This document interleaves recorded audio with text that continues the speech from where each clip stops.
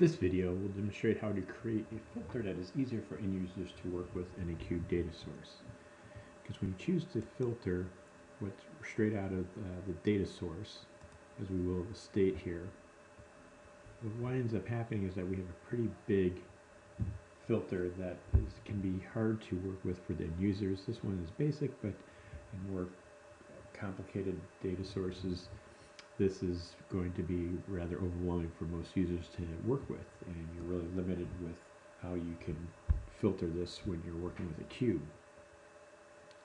So what we'll do is that we will create a set from the state. So we'll just right click on state, choose create set, and we'll go in and select state, and finally for the last one, and there's those are the values that will make up our set. We'll call this choose state because that will provide some direction to the end user. Click on OK, and now we'll choose to show this filter, and we'll have the ability to choose a filter type just like we do with other relational and non-cube data sources. So we could do a multi-value dropdown,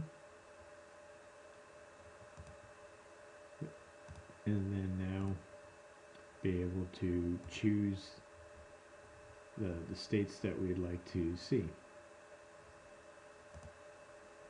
or not see in our view. And this is significantly easier to work with than the filter that's with a cube data source when you just simply right click on it and choose to show the filter.